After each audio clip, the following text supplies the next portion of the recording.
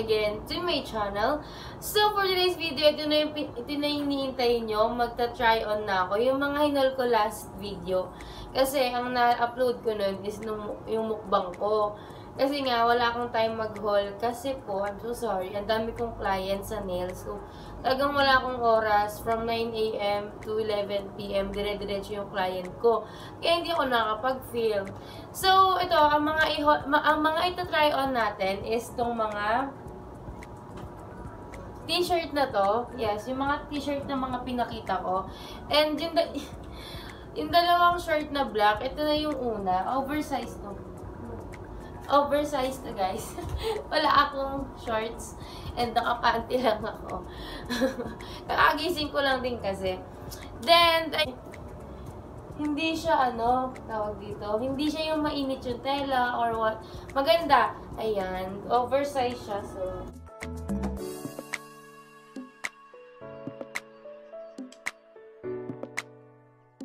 and guys, ilang days na lang, ayan, yung sa giveaway natin, malapit na akong mag-announce. So, hindi ko siya i-announce pala actually, para fair naman. Kasi lahat, medyo siguro nasa 10 na people yung nasunod sa mechanics ko. Lahat-lahat. So, inaano ko sila, minumonitor ko sila kung hanggang until now, bago magbigay ng giveaways, ganun pa rin sila. Sana naman, kapag wala na akong giveaway, ganun pa rin kayo. Baka mamaya, pag wala na akong pag-giveaway, hindi na ako panood.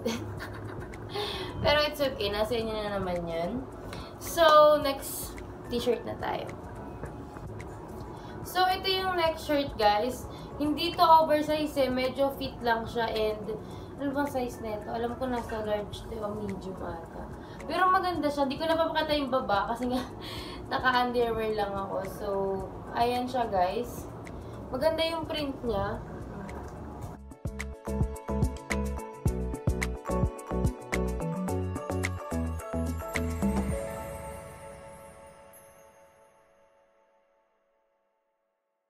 Then, ito ang ating isa pa.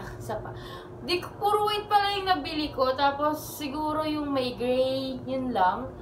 Yung gray kasi na yun is bigay ko sa friend ko kasi nga hindi siya sa akin kasya talaga. As in, mali yung size na nabigay nila sa akin. Kaya din ko na lang. Itong New York na to, gustong-gusto ko to kasi nakabinig siya. Yun nga eh, bumili ako ng mga shirt tapos mga round neck. Kasi alam nyo ba, ito pa, pag mataba kayo at naka-round neck kayo, girls, di ba masakal naman talaga kayo, totoo yun. Mahaba to. So, parang maganda siya i-partner kung saan, pwede siya itali, or what.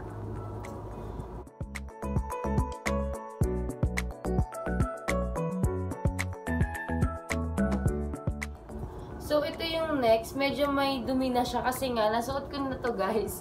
Sinuot ko na siya nung isang araw kasi nga wala akong t-shirt. Lahat nasa labahin. May print siya na baby girl. So, ayan. Medyo fit siya. Hindi naman sobrang fit, pero medyo lang. So, ayan. Ganda siya. Kasi stretchable pa siya.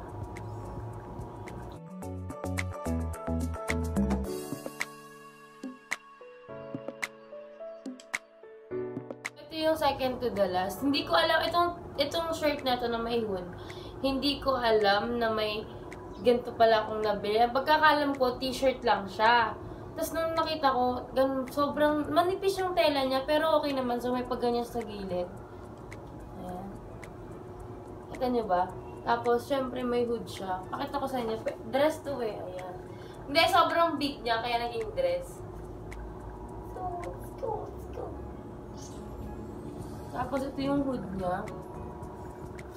Ang haggard ko, nakakahiya. Okay lang, nakita naman ako lagi ng haggard. So, ganda yan. So, maganda siya kasi ang ganda ng color niya. May pa-neon.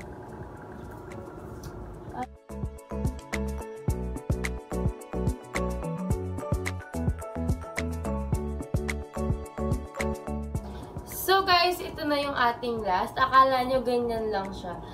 Hindi ko ito nagustuhan kasi medyo yung sa leeg nakakasakal. Alam nyo naman ayoko nun kasi nga taba-taba ako and malaki siya. So, ayan.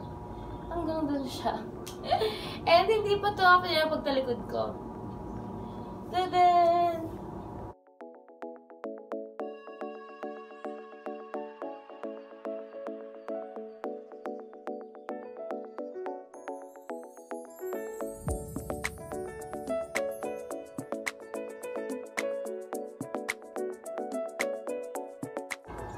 So guys, ayan, thank you again for watching this video.